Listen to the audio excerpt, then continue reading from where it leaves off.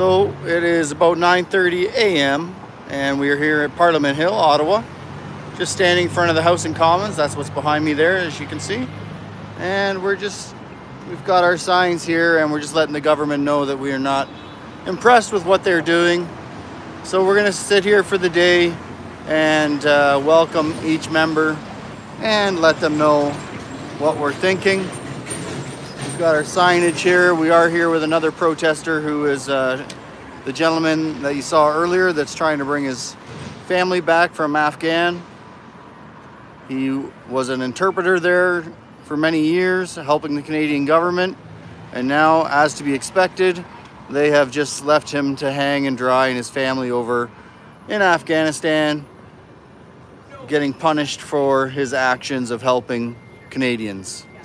So hopefully Sean Fraser will get off his ass and help this guy's family.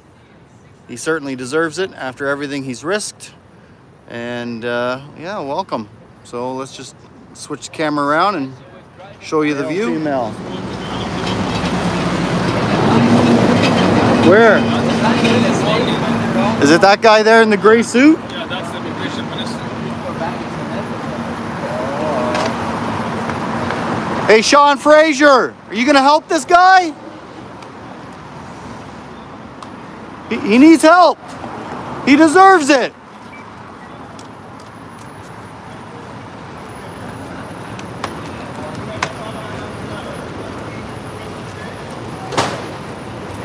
He's gonna be here for the rest of the next 2 weeks, starving himself, so you'll help. So here's this gentleman's sign for Sean Fraser. I'm not asking for special treatment for my family. I want the same rights that provided for 5,000 former Afghan interpreters and 40,000 Afghan refugees. Please save my family. He's here starting.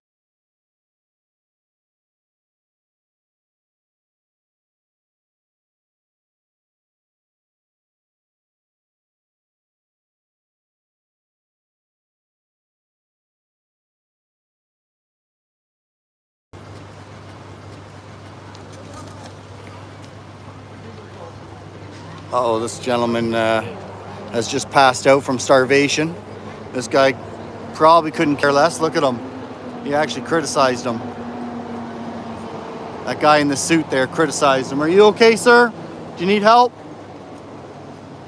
That gentleman just fell down hard, trying to get some help from our government.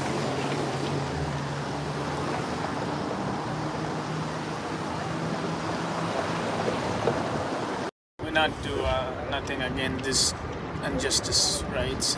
As you see me, the Prime Minister saw me last this, and I saw him last year.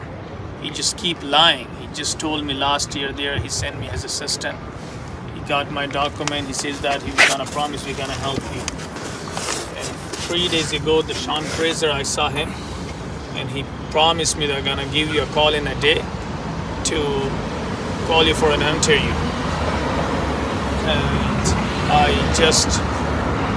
And I saw when he saw you that you're making videos, and he say, hello, I'm gonna come to see you, but did you see, you're the witness, I haven't seen him till now.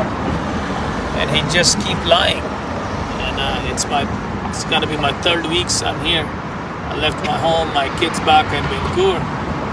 I'm here, so they are just, like I said, I was asking from the first day that I not ask for my special treatment. I just asked for my right.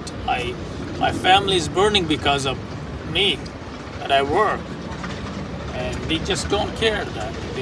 They just care those people that they are rich or they are close to them or they have right for other people.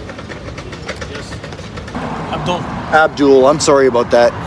So I'm just sitting here talking with Abdul. We're not putting him on camera for the safety of his family that's still in Afghanistan. For those of you who don't know, he was an interpreter for the Canadian military. I think he said 2008 till 2014? 2006 till 2011. Oh, sorry about that. 2006 to 2011, he was aiding the Canadian military and was promised that they would help get his family out of Afghanistan and bring them over here. And now, if I'm correct, your brother and sister are still over there, right? Yeah. And your niece. Yes. And you were mentioning your niece has had acid thrown on her face. Yes. Horrific, absolutely horrific. So I don't know if you guys can help out by sending an email to Sean Fraser, and we'll see what we can do about getting this guy some help. We're gonna get him a chair this weekend, and next week, all week, we're gonna... And also I request if anyone listening to the news who is living in Ottawa, please support me to come just for half an hour or 10 minutes, 20 minutes standing with me. And that'd be much helpful. Yeah, absolutely. That would be a great thing, and I'll try to ask more of the freedom fighters to come as well. Yes, please. So if anybody is watching live and you are from Ottawa and can come here and stand with this gentleman next week and give him some help, then he definitely needs it. Like I always tell you, find another human and see if you can help him, and this guy definitely could use some help. So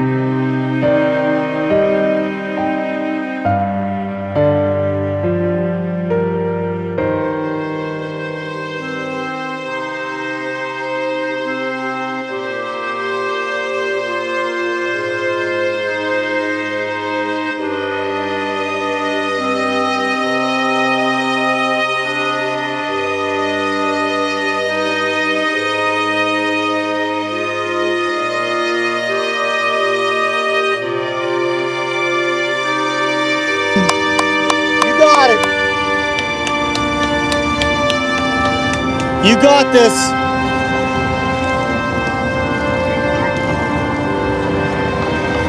You got it, my friend. You got it. The ambulance brought him back. Just let him out.